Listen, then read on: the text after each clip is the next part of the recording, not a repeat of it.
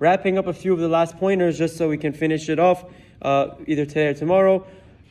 We understand we need to have Lechem Mishne. You have to have 2 loaves of bread when you make Hamotzi. Now what about, we know for us Faradim, when challah is sweet, when bread is sweet, the bracha becomes mezonot. Just because it's called challah doesn't mean it's hamotzi. It has to actually be bread and not cake, not sweet. For more you can see in Roi's class after tefillah. But what about now in a scenario where I have one water challah or one bread that's not sweet at all, but I don't have a second one? Am I now allowed to come and be mitzaref, take another sweet bread that the Ashkenazim make hamotzi and we make mezonot on?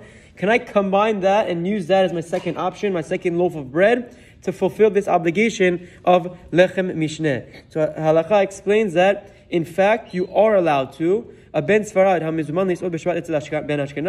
a Sephardi man who is invited by Ashkenazim, or just people who have sweet challah, for that matter, and he knows that they're going to bring him sweet chalot, he should make an effort to bring his own non-sweet challah, bread, like we would call it, not cake, if you want to define it like that. And it's okay if he has one regular loaf of bread that would be hamotzi. He's allowed to combine it with a sweet challah, sweet bread, and even though that sweet bread is mezonot, he has the hamotzi in his one hand. He fulfilled the obligation of Lechem Mishne. Now, what about a bread that isn't complete? We've explained a little bit yesterday. We'll touch upon it again now. When you make a bracha, you want to ideally make a bracha on something that's complete, something that's shalem. A bread that isn't shalem, that he has one that's shalem, another bread that's already been broken. Ideally, if possible, to reattach that second challah that's broken and make it seem like it's whole, he should do that. Even if obviously it's broken, you can hold them together with a toothpick or something that makes it look like it's complete, and you can use that as a second bread to make hamotzi on.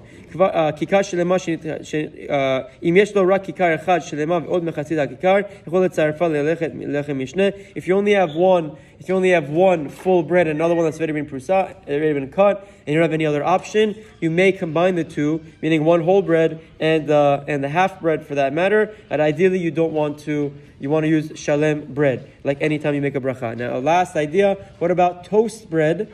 Prusot lechem or tznimim, toast bread. If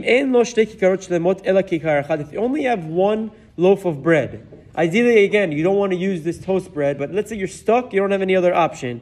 You're allowed to use a toast bread that you toasted at once, that individual slice bread that you toasted. You can use that as your second bread for Lechem Mishne if you're really stuck. Why? Because the second time you baked it or you toasted it, you can consider it like we cooked it on its own, and it's like kikar shelema.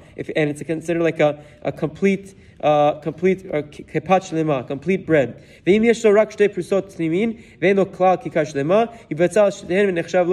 If you're stuck in a scenario where you don't have regular loaves of bread and you only have sliced bread, then okay, you're stuck. What can you do? You can use 2 sliced bread and consider it like it's a proper. Each one is its own bread, and you can make that like your Lechem Mishne. But you should just make sure that each sliced bread should have the minimum shiur, minimum requirement of a kezait. So when you make the hamotzi, because if it's less than a kezait, you have other issues of making brachot on such a bread. Have a wonderful day.